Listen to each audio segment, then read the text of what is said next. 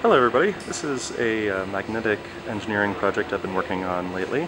It is a laser cut array of very strong magnets, some permanent, some electromagnetic or solenoidal.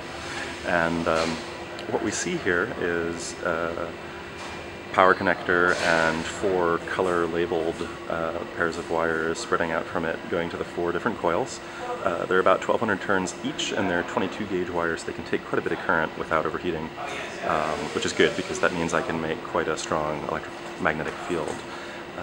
Anyway, what I'm making this video for is that I've recently been asking questions about the shape of the field, and it's great to feel that with a magnet in your hand, and that's probably the first way to feel magnetic fields, but the direction is almost more important than the strength.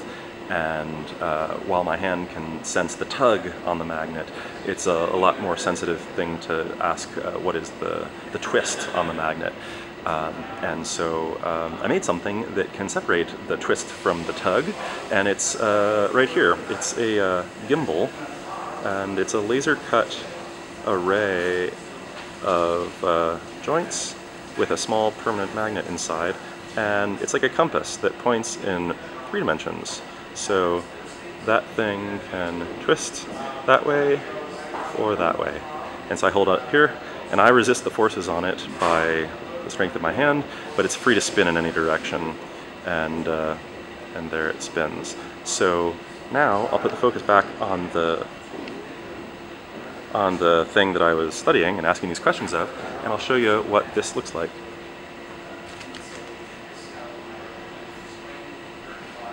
So this is a cylinder. It's a little bit hard to see from there, but it's a cylinder that's got its axis now pretty much vertical.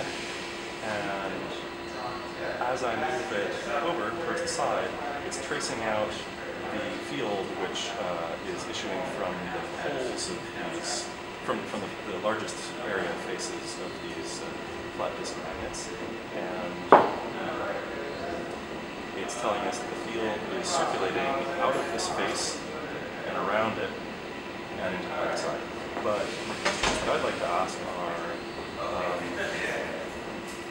how does this field shape change under the influence of my control system, so that I can start looking at things like the stability of it and whatnot. And anyway, that's that. This is oh, and here we go. It's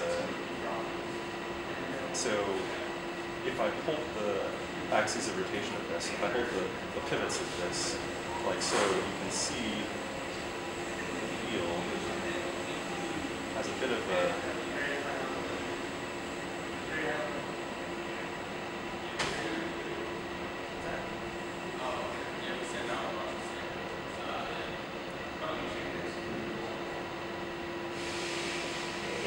and it's not completely symmetrical, or radially symmetrical, or rotationally symmetrical, because it is a disk comprised of discrete, separate magnets. But to an approximation, it is radially symmetrical. So that's why this thing is, the needle magnet is always pointing inwards as I rotate this around the perimeter. And that general shape, that it's basically like a donut. The field that this is indicating is a toroidal field.